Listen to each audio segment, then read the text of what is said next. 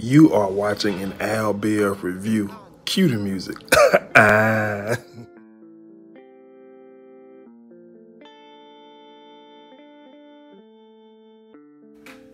What's going on, guys? Welcome back to my channel.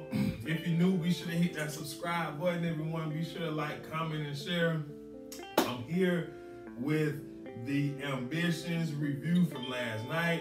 Hot episode, man. The show kicked off giving me some chills, boy. My boy Titus, he go pay Amora a visit at the job, trying to be romantic and, you know, do the whole whoop-de-whoop.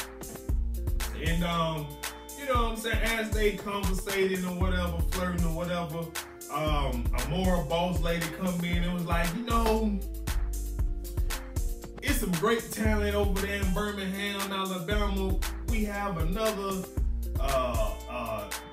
employee that we had an open position and we had to bring him in, and since you worked so well, you know, yada, yada, yada, yada, yada. And so, all of a sudden, Damon Cross come in, and doggone Titus, he loses his cool. You know what I'm saying? He goes up, you can't be here, what you doing here, whoop-de-whoop, all that good stuff. And so Titus ends up storming out, you know what I'm saying? Well, before he storms out, Amora was like, I'm gonna get to the bottom of this, I'm gonna see what's going on. You know, just talking all that irrelevant talk. We need him gone, sis. We don't need him. We don't need you to find out why he's here. We just need you to get him on the first thing back to, you know what I'm saying, Birmingham, so we can keep living our, you know what I'm saying, new great life in the A. You feel me? So anywho, Titus leaves and all that, you know, all that's gone. So, she go and talk to Buddy, and she was like, you can't be here, how you here, all this and all that. He was like, you know, I finished up some loose ends back home with the cases back there, and I seen a chance and a better opportunity. I'm hopping on it. And I will say this, you know, as the show went on, I ain't really into all this Tyler Perry, stalker, creeperish type stuff. You know, Damon Cross sneaking in the house, watching her shower, smelling her underwear, and I ain't really into all that. To me, that ain't good TV because it just ain't good because I don't like that type of stuff. I just think it's not worth putting on TV. Like, that whole stalker stuff is just like, it's sad. It ain't even creepy, it's just sad. But anyway, so pretty much y'all know what happened. He shows up, Titus get upset, he questions Amora, what he doing here, you know, oh, so that flower in your office come from him. Like, he just spiraling out of control, which is what Stephanie Lancaster wanted, is for him to spiral out of control so she can kind of get the upper hand, you know what I'm saying, doing what she got to do, you know what I'm saying? But while we're in a Damon Cross situation, pretty much later in the show, he goes to meet up with Stephanie, and Stephanie was just like, you know, do what you do to ruin their marriage. And it kind of is weird because it seems like Damon is asking all these questions, like, why you want to, you know, mess with innocent people and, you know, yada, yada, yada. And it kind of confuses me because, like, one moment when he be talking to Stephanie, he come off as a wanna be a good guy or whatever. But when he talking to, when he sneaking in them people's houses, smelling her drawers and licking in her shower and brush her teeth, like, you know, it just don't go hand in hand. So, you know, which is, like I said, I really don't like that storyline. But anywho, moving on, Bella is at the crib, at her empty nest. You know what I'm saying? Like, literally an empty nest. And Roderick comes over, and you know, he just wants some answers. And she basically tell him, because he goes as far as to say, I know you sleeping with Mayor Lancaster. I seen him leave the other night after you and I had sex. You made him watch that, like, yada, yada, yada. So she put together this story saying that, you know, she's so sorry, she apologized. They've been having a whatever for about a year now. and he's into that type of thing, so I had to give him what he wanted. He said he'll hurt me, and you know, this fool, man, let me tell you something about these doggone Latino women. I do understand why. I'm from the country, you feel me? And I'm just, you know, when you're from the country, the older generation, they tell you to be careful with them different nationalities and different type of light-skinned women. And the reason why, cause they just drive you crazy. This man done lost all his rationale thinking. He gonna believe that the mayor of Atlanta is so, I guess, freaky to the point where he wanna see him and Bella do it. He's like, no. You don't believe that? No. You know, a man of that, I mean, I know it's some kinky stuff, but listen, Bella got Roderick wrapped around her pretty little Latino finger, and he just eating it up. So anyways, while we on this subject, later in the show, Roderick, he put together a foolproof plan to bring down Mayor Lancaster, and we're gonna get to see how it fold out in the coming episodes or whatever. He goes on his little sports show, and he ends the show with basically taking a shot at Evan. I don't even know what he said, but he took a shot at Evan, right? And so he knew what was up. He probably heard, you know, through the streets. He probably still got his ear to the streets that, you know, Lancaster don't want to be gangsters. But you know, Lancaster pulls up on him with his team of bullies. They beat him up. And this dude, Atlanta is an interesting place. You know what I'm saying? Because look here, I'm not gonna even sit up here and tell a lie, man. You can find a lot of crazy things, inventions, and just you can find a lot of everything in Atlanta. And it really didn't even surprise me. This dude had a whole camera in his Rolex or whatever type of watch that was, and I'm just like, oh my! Only in Atlanta you can find stuff like this, and I mean, it's crazy. So obviously his plan is to expose Mayor, or usually there's some blackmail or something like that. I don't know, but we got to stay tuned to find out. But it was kind of disappointing that he just kind of took that behind whooping though. You know what I'm saying? Like, he ain't really try to fight back. I know they kind of jumped it, but I ain't really get the sense that he really wanted to.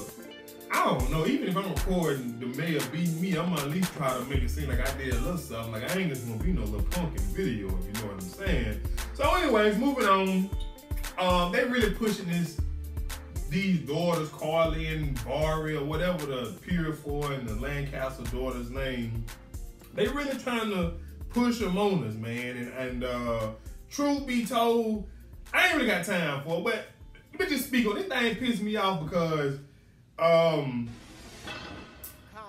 the dark-skinned Carly Lancaster daughter, she tripping. She tripping. She's so in love with the little white chick to the point where she's saying either we gonna be out in public and do whoop-de-whoop, or, you know, cause what we do ain't enough. And I'm saying to myself, since when do us, you know what I'm saying, the sisters and the brothers trip over the white person in a relationship? Like, it usually the other way around. You know, white people be running crazy, they stalking. It's too much, man. So that just kind of made me put me in my feelings. You know what I'm saying? Because even still, later in the episode, hold on, let me stay with these two. But so she ended up talking to the girl into coming to her little port night, and the picture got took. So we already know, you know what I'm saying, they about to expose that. You know what I'm saying? So moving on, we gotta talk a little Greg Peters.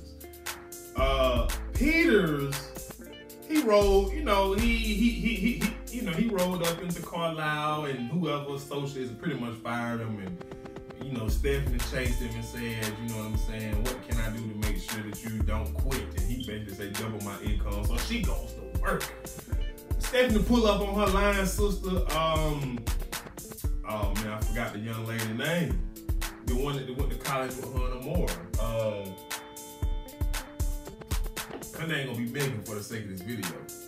So she pulled up on her, basically say,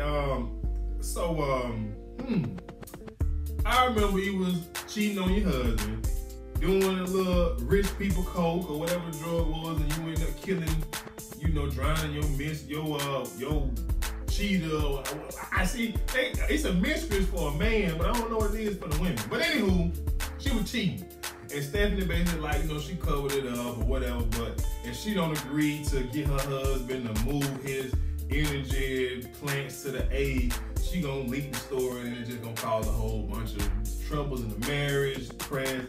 So, Stephanie a devil, man, but you know what I'm saying? We need that on the TV show, man. I wish it could have been somebody other than Robin Givens, but she growing on me, man. She growing on me week by week. So nevertheless, she goes and take this beautiful bribe that she has put in place with the homegirl to the hubby, and basically say if you give Greg Peters the venue at the airport, you know what I'm saying, I can promise you that these energy people, they come in and 26,000 jobs, all this stuff for the city, boom, boom, boom.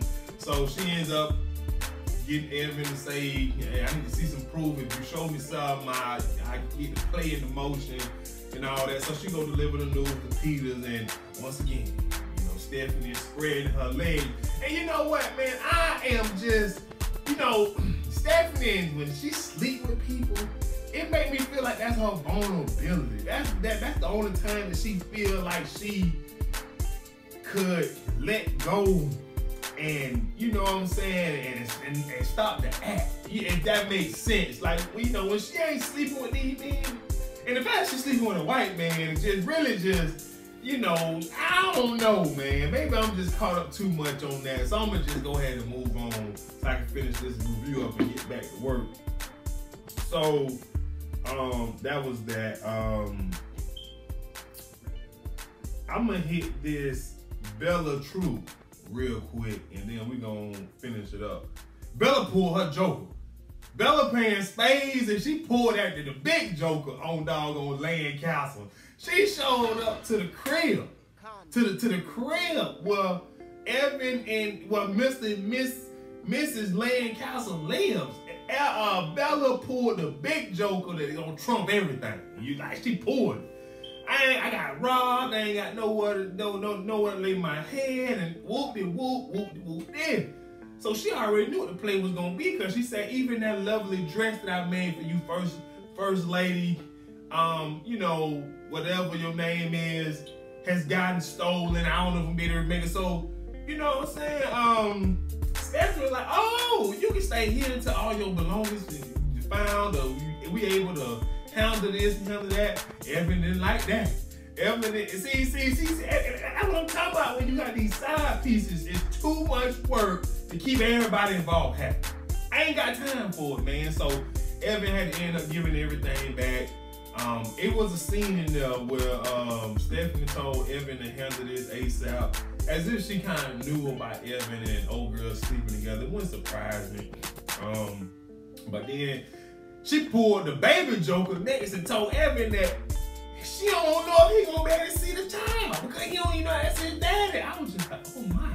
She pulled all the spades this game. I was just like, boy, she ain't playing. And so she was like, so what you gonna do? I mean, ain't like you can do daddy things where you take him to get ice cream, show up to the baseball game. And I said, Lord, she got the doggone, she got both deuces, the deuce of heart and the deuce of spade. She wasn't playing this episode, dog. She wasn't. She pulled all the spades out on Land Castle. And I love her. I love every minute of it. You know what I'm saying? I don't even like him like that. So anyways, moving on. I think earlier in the show, Evan gonna pay Rondell a visit, and he see Kent leaving, and he put all these thoughts in his head. Kent want Rondell. Well, Kent, Rondell called him out, was like, hey, you using me to get to my brother, yada, yada, yada. Hey, Kent bought out the restaurant for the night. Got the soap and water, foot bath on the floor. Soon as she walk in, baby girl, get off my feet. Come put your feet in the water and let me doggone feed you your favorite meal, macaroni, smothered pork chop, and whatever else was on the menu. Y'all, I ain't gonna even lie to you. I ain't eating meat for the month of July, so you know, every time I hear something about some pork chop or something, boy, you know, my mouth's starting to water. I'm trying to shed a few pounds. The best way to do it is give up this meat. Let me get back on topic. So the only thing was missing, you know, he went to the juke machine, played the song. Man, he should have played that Ken, ain't name Ken or Kent. I can't stop loving you. That's what he should have played, boy. Hey, boy, look at him, boy. He feeling him some Rondell, and he helping Rondell get the signatures required to get to make sure Peters can't come through and take over the banks with development. I'm all for Kent and Rondell in their situation. Before I think of his, I believe that was pretty much the show. I can't think of nothing else right now. But if I missed something, y'all leave it in the comment section. Let me know. Be sure to like, share, all that good stuff, and I'm gonna holler at y'all good folks later, man. Peace.